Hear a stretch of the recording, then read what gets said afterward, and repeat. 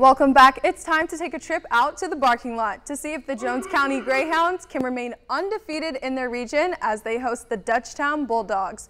It's one dog pack against another. Into the first quarter, Zion Reagan takes the ball and runs completely out of room. But don't worry, because the next play looks pretty similar, but Reagan refuses to end it without points this time. The Hounds get on the board first, and later in the first quarter, Javon Solomon gets the ball from QB Devin Edmonds. Solomon marches from behind midfield all the way down to the 10 to end the first quarter. Switching ends, the Bulldogs are ready to take action against the Hounds. Braxton Brown takes the snap and dives for the Dutchtown first down.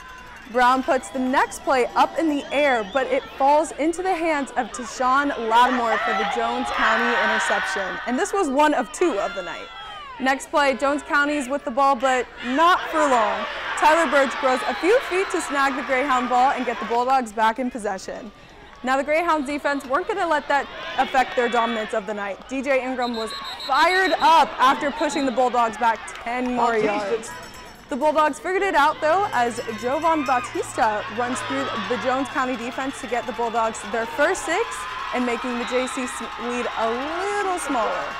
Now the final play of the third quarter, Jakari Ponder does, the traditional catch and sprint past every single defender that's in front of you. Ponder gives his team, staff, and the crowd all the momentum they need going into the fourth.